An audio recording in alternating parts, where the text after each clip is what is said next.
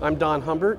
I work inside of Microchip's Analog Power and Interface division for the high voltage team. We create high voltage solutions for MEMS and piezo drive applications, including haptic applications. We typically work with technology providers in the market. In this case, we're working with Tanvas, a provider of surface haptics applications, servicing automotive, white goods, and other applications. So I'd like Greg to describe their technology to you at this point. My name is Greg Topol, I'm with Tanvas, and here we are showing our technology, which is an electroadhesion surface haptic technology. We actually change the texture on the glass through an electric field that attracts your skin to the screen. So here we're showing a number of textures, everything from these choppy lines to this grainy texture, over to these smooth bumps, and then finally this really fine kind of high frequency texture.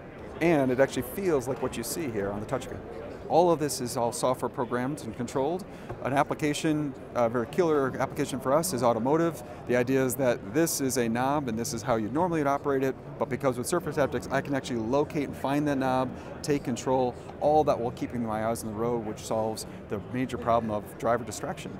We're working on many applications, everything from automotive to consumer electronics, home goods, anything with a touchscreen. We're excited to work with Microchip to unveil this technology in the world.